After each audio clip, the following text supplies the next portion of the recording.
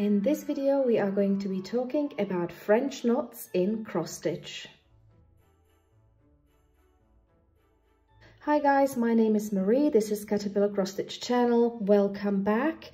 In today's video we are going to be talking about everything I know about French knots in cross stitch. I'm going to show you all my best tips and simplify French knots for anybody who is maybe feeling a little bit intimidated or afraid to try projects that do require French knots.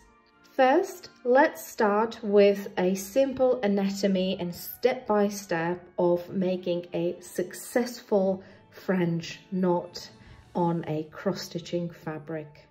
Most of the time in cross stitch you will be required to use either 1 or 2 strands. I am using 4 just for the exaggeration and so that you can see what I'm doing quite properly.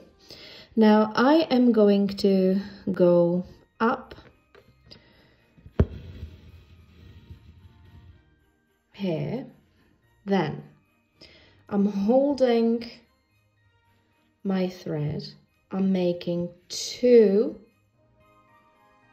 loops and I'm holding it really quite taut. Like this is really has got a really good tension. I'll keep on holding it while I slide down or up. I slide down with my needle, go back down through a different hole than I came up in. This is important, I will tell you a little bit later why. And as you could see, I am tightening it, I'm pulling it all the way until my knot cannot go any further. So I'm holding my needle like this, I have pulled the thread, I'm keeping it very taut, I'm keeping the pressure on, and I am sort of halfway with my needle inside the fabric. Now I am going to just pull the needle through the fabric. This is just a little bit big. I've got a lot of thread on my needle, that's why. And I am just keeping it, I'm just keeping my finger on here until the last minute when it's time to let go. And if you can see, what happened is the 2 turns on my needle that we've made created this little sort of rounded area of the knot, and then the fact that we've pulled the needle through has created this little area of the knot, right? So if I needed to undo it, I would take it out from here and I would unravel the knot, if you will. Now, you really don't want to make mistakes with French knots because they are not the easiest to unpick, to frog. And this is really pretty much it. There is nothing more complicated to the French knot itself than this. So let me just do it again and go maybe a bit slower. So let me go up. I'm holding the thread firmly. I'm making 1, 2 loops, and when I go back, I choose a different hole. The reason I'm doing that, I'm going to try to go through the same hole. Now, I've got quite a big knot, so it might not be an issue here, but I'm going to show you. So I'm holding it taut, I'm just making sure I keep the tension, I pull through, and I go down. And if I try really, really hard, there you go. Oh, even this one. So if you're not careful with your French knots, you can really pull them back, because in the end of the day, the French knot itself is really just a little knot on our thread.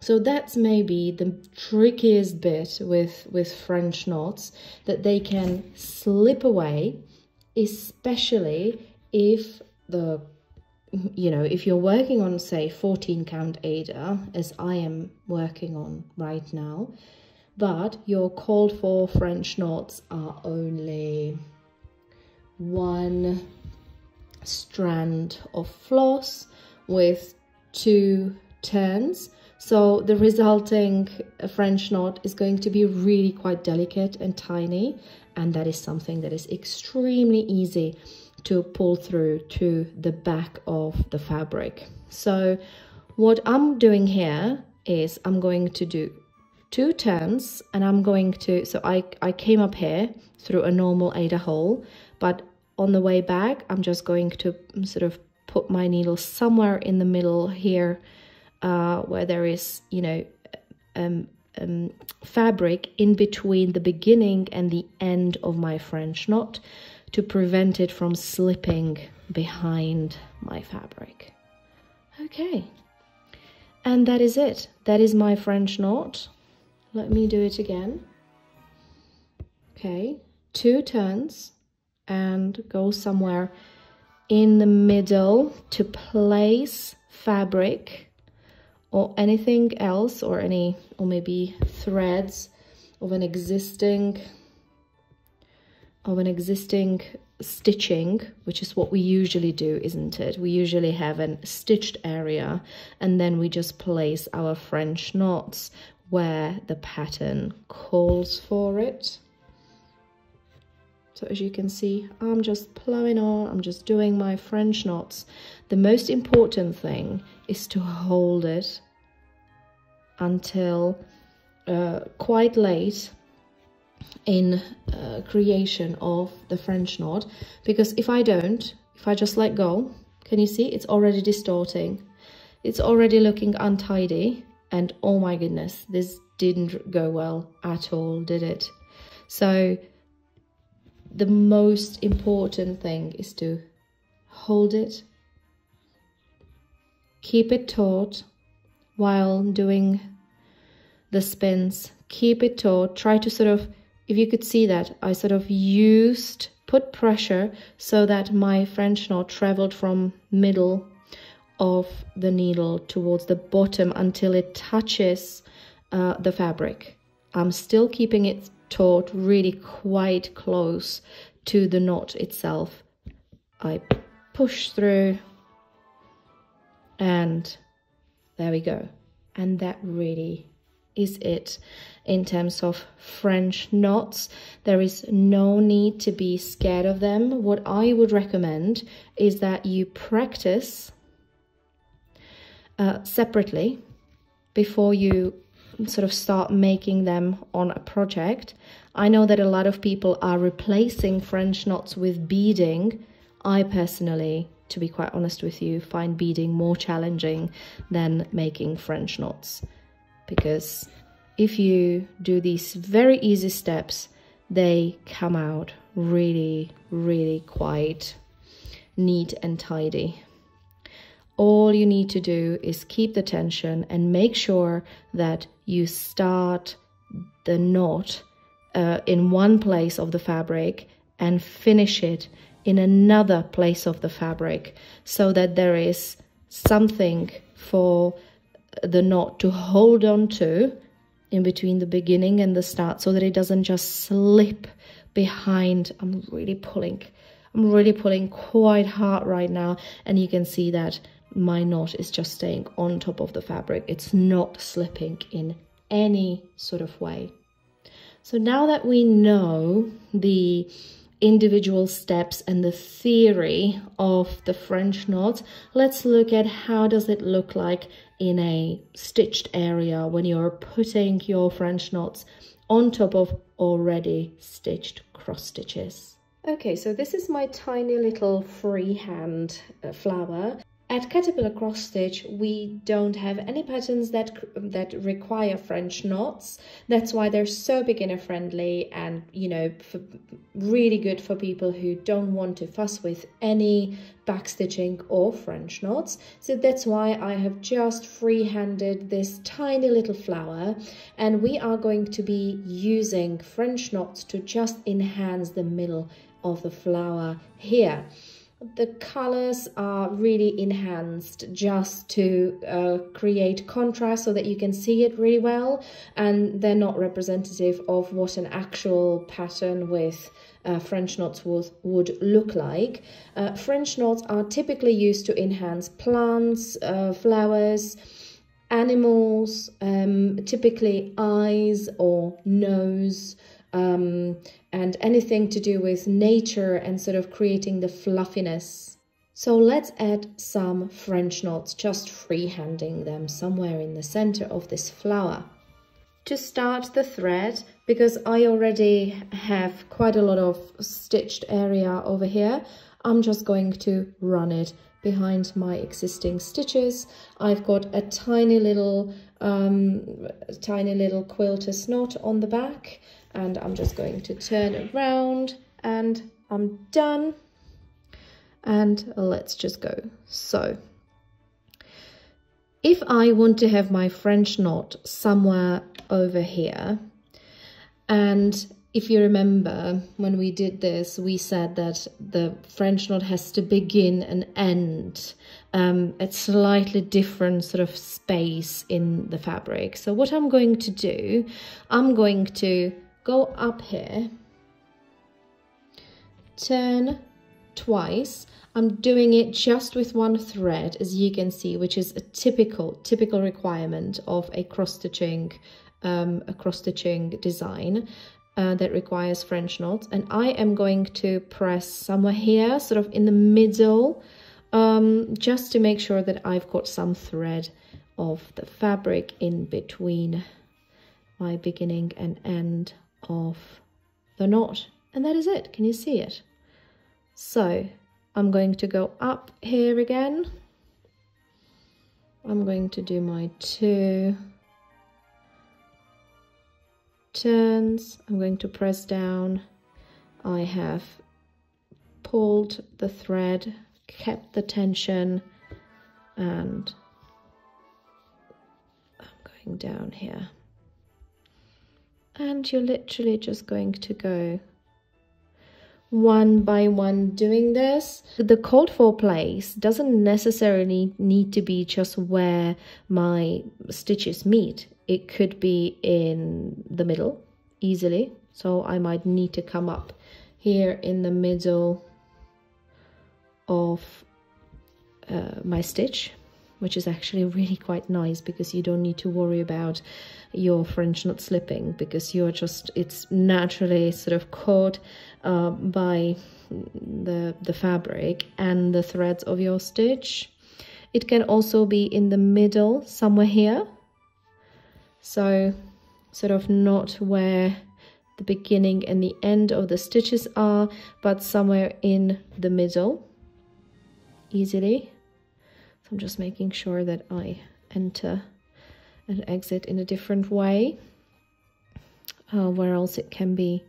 I think that's pretty much it. It's either where my threads meet, or it's right bang in the middle of a stitch, of an existing stitch, which can be a bit of a challenge getting it up there, but it's doable. Or, as we said, it can be sort of in between the stitches, but not where the threads of the stitches begin and end. And this is it. What I would just say is trust the process with the French knots.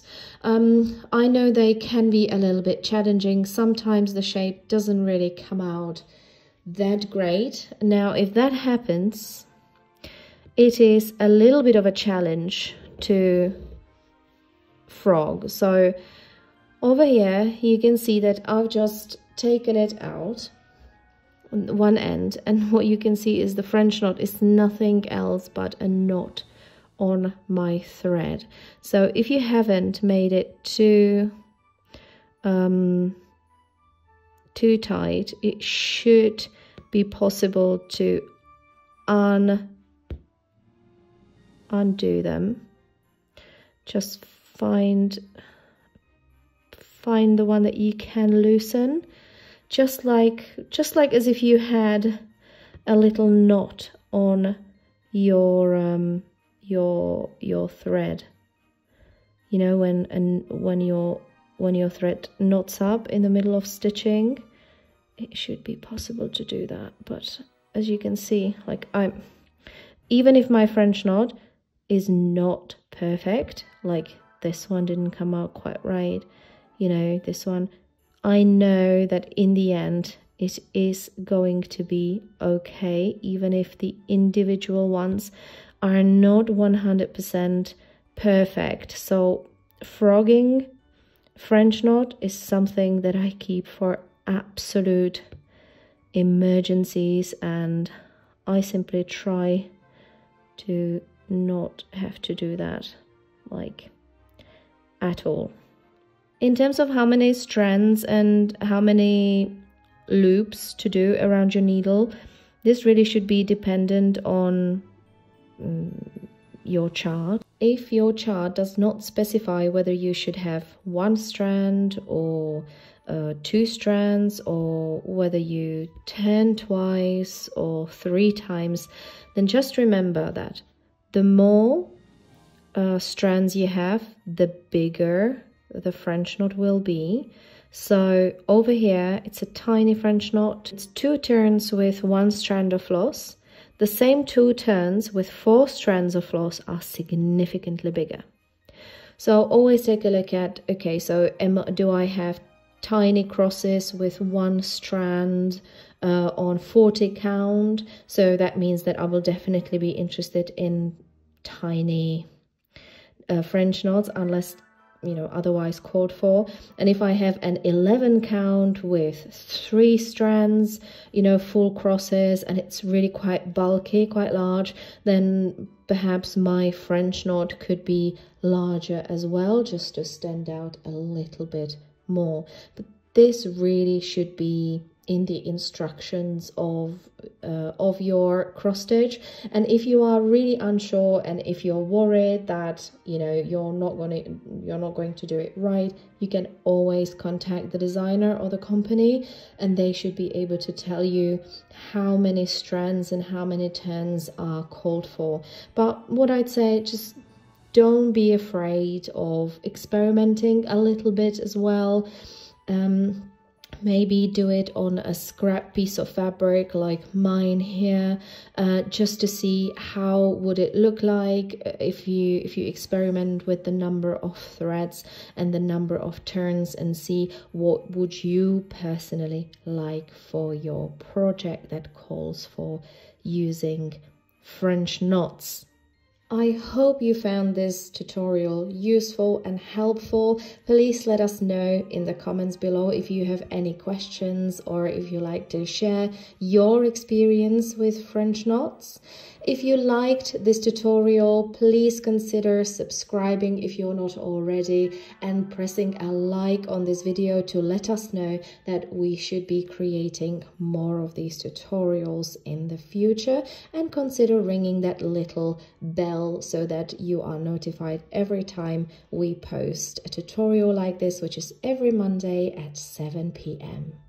If you do give French knots a go, please tag us on our social media, on Instagram or Facebook, or share in our Facebook groups so that we can see your work. It makes us so happy anytime you let us know that you've tried a new, more advanced technique thanks to our tutorials. So please continue doing so. We love to hear it. And this is it from us at Caterpillar Cross Stitch this week. Thank you so much for watching, and see you next week.